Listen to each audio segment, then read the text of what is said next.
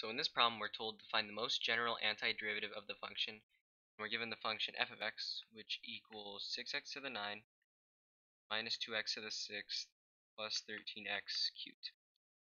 So we're trying to find the antiderivative of this function, and we represent that by capital F of x. So let's just start with our first part here, 6x to the 9. So we're going to find the antiderivative of this. So this is basically 6 times the antiderivative of 6x to the 9 is 6 times the antiderivative of x to the 9. So the derivative of x to the 9 is going to be equal to x, and then what we do is we add 1 to our exponent. So 9 plus 1 is 10, and then we divide by that. So it's going to be x to the 10 divided by 10. Then we're multiplying by 6. So it's just going to become 6x to the 10 divided by 10. Then we can simplify this to be, if we divide both by 2, we'll get 3x to the 10 divided by 5.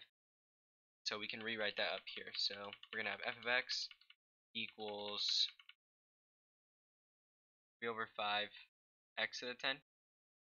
Then now we want to find the antiderivative of minus 2 times x to the 6th. So we're going to find the antiderivative of x to the 6th and then multiply it by minus 2.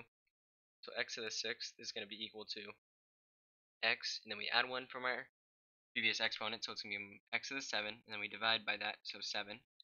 Then we multiply it by minus 2, so it's going to become minus 2 x to the 7 over 7. Then rewrite that up here. So we're going to have 3 over 5 x to the 10 minus 2 over 7 x to the 7.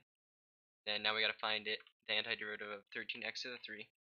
So let's find x to the 3 and then multiply it by 13.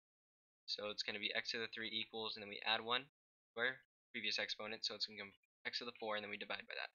So x to the 4 over 4, but then we're multiplying it by 13, so it's going to become 13 x to the 4 over 4. So if we rewrite that up here, we'll get plus 13 over 4 x to the 4.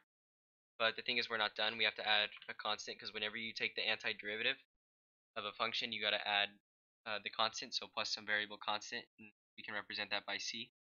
So our answer to this problem is going to be 3 over 5 x to the 10 minus 2 over 7 x to the 7 plus 13 over 4 x to the 4th plus c.